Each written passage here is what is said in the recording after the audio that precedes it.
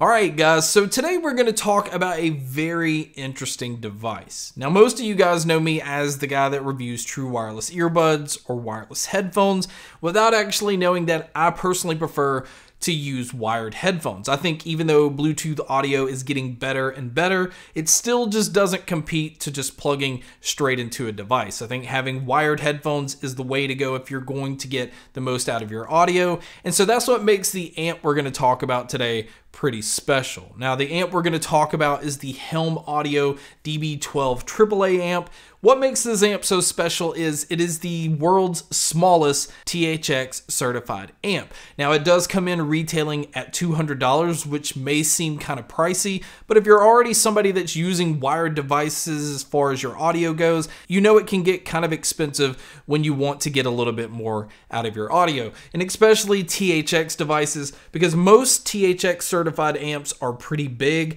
and they are much more expensive. Now as far as what you're getting inside the box on these, you are getting a carrying pouch, and then you're also getting a USB-C cable because this amp is battery powered. Now it claims that you can get 6+ hours of use on the device itself. I only got closer to around 5 hours. So as far as the battery life goes, I would have liked to have seen it be closer to 8 hours. That way you can get a full day's use out of it, especially if you're going to be somebody that uses it on the job. Now as far as the connection that the amp uses itself, it uses a standard 3.5mm connection, so you can just easily plug this straight into your phone if your phone still has a headphone jack. I use it for my Nintendo Switch, and then I also use it on my laptop for when I'm watching movies. Most people know with gaming and with watching movies, some Bluetooth devices have lag or have little interruptions here and there, so you don't have to worry about that with using this wired device. Now as far as the buttons go, on the side you have a switch which basically turns it on,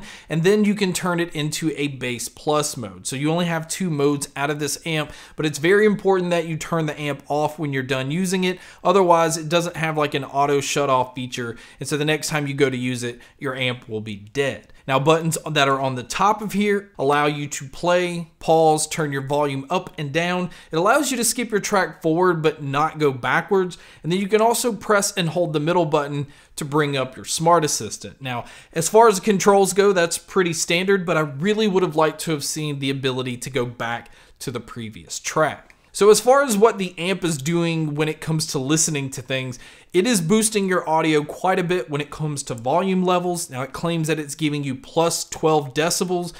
The important thing here is it's not trying to color your audio in any way. I will say that it does boost the mids just a little bit, where it's bringing dialogue a lot more forward. So with gaming, that's important. With watching movies, that's important. And then even with listening to music, I felt like the vocalist just came through a lot cleaner. So for you guys that are curious to how much of a difference this really makes, I'm going to play some sound samples where you're going to hear it straight out of the source like it is, and then with the amplifier turned on. And then I'll even play it again with the bass plus mode so you can hear the difference between all three. But here's some sound samples for you guys to check out here.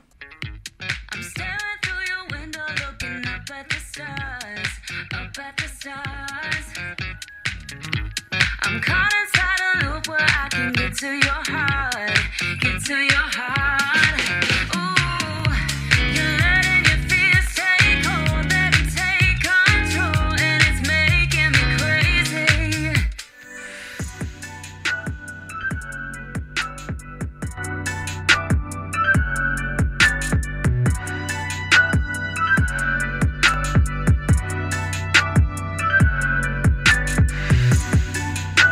So now that you've heard some of the sound samples, you can tell that there's definitely a difference when it comes to the volume, but then also in that bass plus mode, you can notice that there is a boost in the low end that you can definitely tell a difference. I found that the impact in bass was much more impactful. It still doesn't distort, which is very important. Most amplifiers just kind of crap the bed when it comes to boosting bass. You start to get distortion, or it starts to just muddy up the sound, and I was really impressed with how well this amp handled that.